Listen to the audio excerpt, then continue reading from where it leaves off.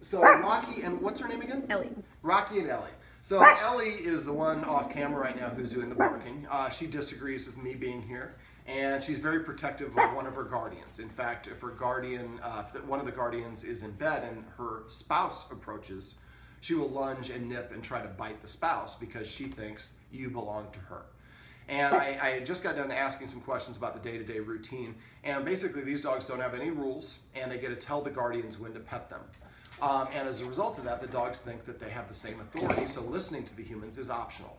So we're going to talk about some rules that we can incorporate to help the dogs start to see and identify as being a follower. I'm going to ask you to pan to your left, and so here we have Rocky. Rocky is not only on the couch, he is sitting on the back of the couch.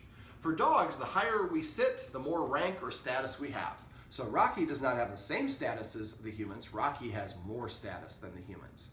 So for dogs, what I usually suggest, the first rule is no furniture for 30 days. At the end of 30 days, you may decide, we kind of like having furniture without dogs. Now you got little dogs, you have Shih Tzus for a reason, you want lap dogs. And there's nothing wrong with the dogs being on the furniture when they are well behaved, but I want them to see this as a privilege and not, right now they look at it as this is their birthright. So I'm going to show you in a little bit how we can use the dog bed and get them to use the dog bed. They probably don't use it very much because they can have more status sitting up here.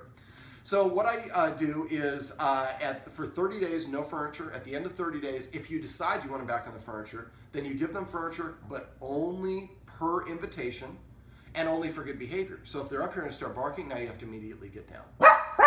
I'm going to have you get up and move over to the fireplace. I'm going to show you with Rocky how to get down. And can you grab her and just, we want to give her, she has an injured leg, so we're not going to do the same thing to her that I'm going to do for Rocky because we want to make sure she stays safe. All right, so now Rocky's up on the furniture, and what typically will happen is the dog will come and pause in front of the couch and look up at the couch, and that's basically their way of saying, if you don't want me on the couch, say something now, or I'm getting up. And you don't say anything, so the dog gets up. Oh, there we go. All right, so I'm going to have you grab the seat, and I'm going to have you stay there if you could. All right, so now we'll kind of see if he tries. Can you scooch over here just a little bit? There we go. We'll see if he tries to come up, and I'll show you how to disagree. So he was moving there. I disagreed by using the sound. I'm going to go over why I use that sound in a minute. So one of the dirty secrets of dog behavior is disagreeing with the dog before it starts doing something. Just like us, when we get in the middle of it, we get all worked up, we're talking politics or whatever. If we just start talking politics, we're like, hey, let's keep this civil, we stop it right away. You get into a deep argument, whether you like Trump or hate him, off, off. So if he wouldn't have gotten off, what I would have done is put my hand behind, off. I push them to the edge, or pull them to the edge, but I don't want to push or pull them all the way off because then or giving an elevator ride. Now for her, we have to because she's injured. And she can't get up in the first place, so it's just going to be not picking her up and putting her there. But if the dog doesn't get up, I say it once, off! A lot of people I say, okay, tell the dog get off. And can you get off the couch, please? Please? And then I say, okay, go put your hand behind them and push them firmly to the edge. So they're like, well, the dog's like, she doesn't really want me off, so I'm just going to help her by staying here. So I push firmly, whoops, not all the way off, but I push firmly so the dog's like, I'm about to fall off, so the dog jumps off. I always want the dog to do the work. So rule number one, I would suggest no furniture for 30 days. At the end of 30 days, furniture with an invitation, but per incident and only for good behavior. So if he gets down to go get a drink of water and comes back, he needs another invitation to get back up. Good boy. All right, rule number two, I always ask a dog to sit before I let them in or out of a door. Off.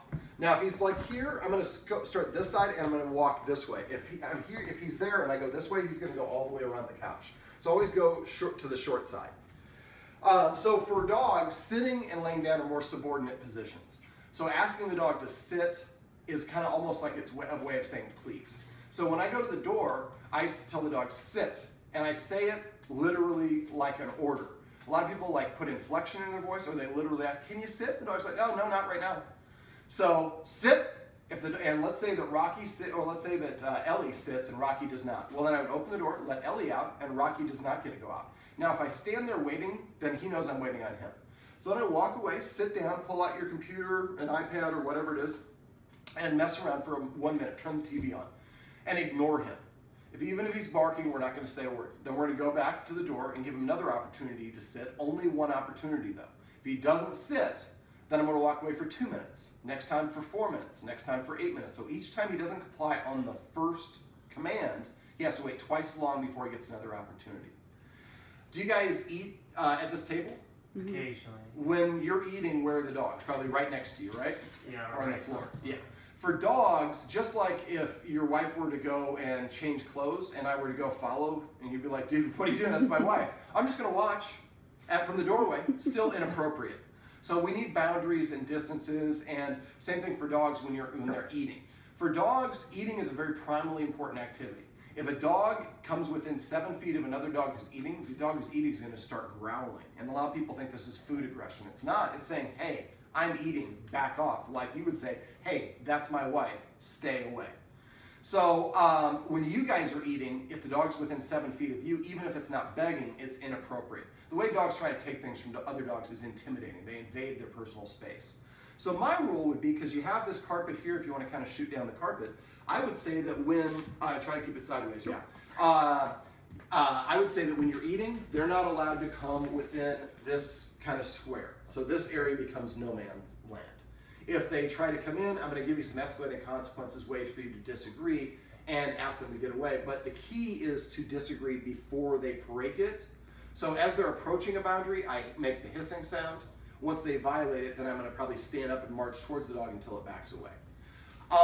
Adding structure to things that they want to do, or asking them to wait or ask permission, is a great way to incorporate it because it's something you're going to do over and over thousands of times throughout the dog's life. If you just get in the habit of doing it, then it's a little mini training session every time you do or enforce that particular rule. Same thing with the kitchen. Like if you're cooking a meal, I'm sure they're in there. If it smells good, they want to be right there. So you can establish a rule. Hey, you're not allowed to come in the kitchen when we're cooking, and we're going to do it where there is nothing blocking them but air.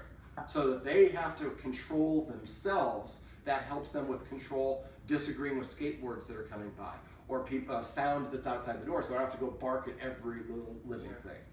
So having rules and structure will actually remove their stress, help them see that you guys have this situation under control, and then they don't have to be so reactive. They can just defer to you guys to handle the skateboard coming by. Well, my parents aren't upset about this. They're relaxed and they're not disagreeing, so I'm going to follow their lead.